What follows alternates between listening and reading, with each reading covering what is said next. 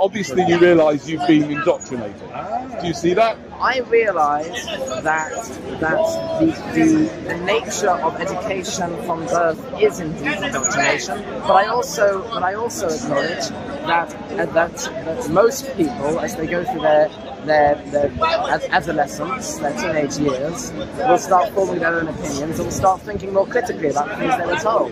Those things I've thought critically about, and I've come to the conclusion that they're true. Isn't it surprising that the majority of Muslims, when they grow up and become critical, just discover that Islam happens to be their true religion? The majority of Jews, when they grow up and think critically, like you say, just happen to discover that Judaism is the true religion. The majority of Christians, when they grow up and become critical, just happen to discover that Christianity is the true religion.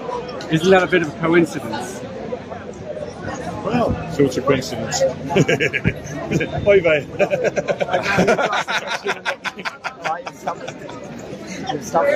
Perfect.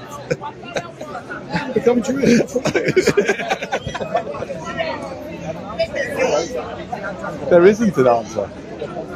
There isn't an answer.